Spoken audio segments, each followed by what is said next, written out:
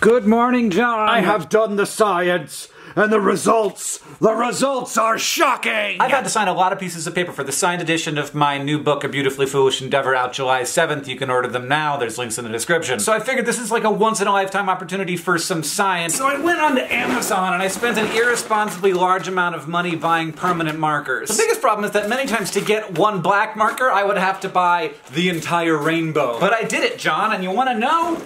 I actually really enjoyed this entire process. Now there's a few caveats here. One, I'm gonna spend way more than 4 minutes on this video, so there'll be a long version over on Hankschannel. Second, this is not a comprehensive collection of all the permanent markers in the world, it's only the ones that I could find easily. And third, this isn't really a scientific, I only tested one of each kind of marker, for example. And when I stopped was subjective. It was when I felt like the marker wasn't doing well enough anymore. This is the Ticonderoga Ready Sharp Plus. This is my favorite feeling pen. First, it's got this little thumb divot that lets you push the cap off really easily. And it's also one of the few pens here that has a soft rubber grip. And the third thing that makes this pen a more pleasant experience is the smell.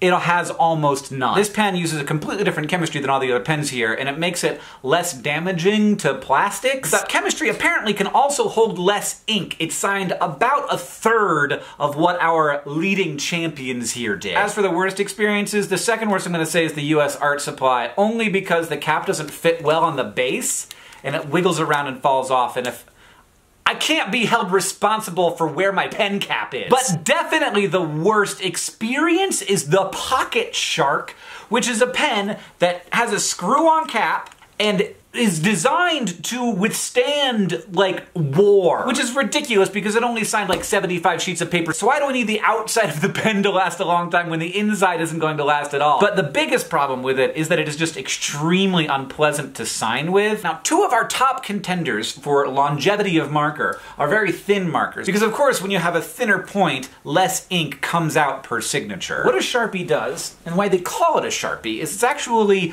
sharp at the tip. And so when you first start signing with a Sharpie, you're having less ink come out per signature. As time goes on, the Sharpie actually gets more dull and more ink comes out per signature. At the same time, there's less ink in the pen, and over time, especially when the pen is moving fast, the ink isn't being laid down fast enough, and so you get these gaps in the signature. Now, people who talk about whether Sharpie is the best Sharpie, they really have one major contender in mind, and that is the Milwaukee Inkzol. It is a thinner tip than the Sharpie. Because it has that thinner tip, it's going to have more longevity per amount of ink inside it. And I liked this pen, it went really smooth, it lasted a long time, and I liked the design of it.